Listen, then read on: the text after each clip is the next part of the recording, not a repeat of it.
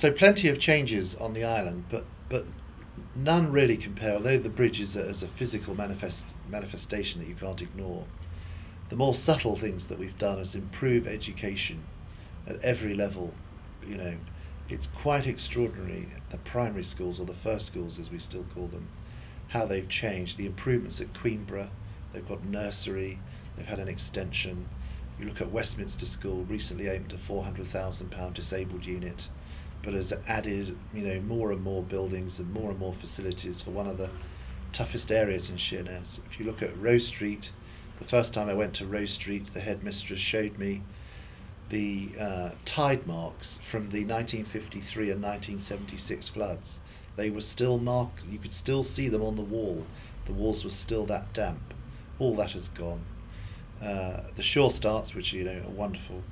And you know, we said in 1997, you know, education, education, education.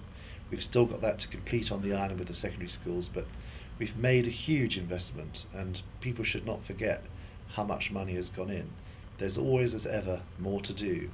But you know, if we can get the secondary education resolved and the £50 million or so invested, for the first time ever, we'll be able to offer all the island children a world-class education, something they've been denied for far too long to my mind.